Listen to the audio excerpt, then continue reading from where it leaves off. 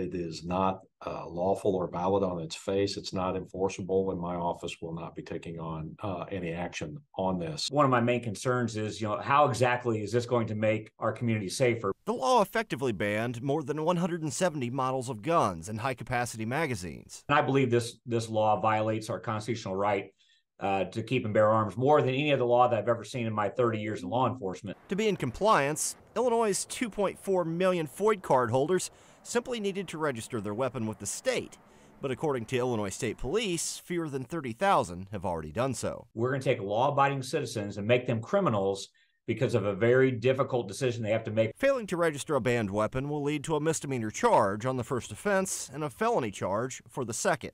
I've notified the chiefs in my county that if the only charge they have against somebody is that they failed to register their weapon, that we will not be accepting them into our jail. However, a felony charge for an unregistered weapon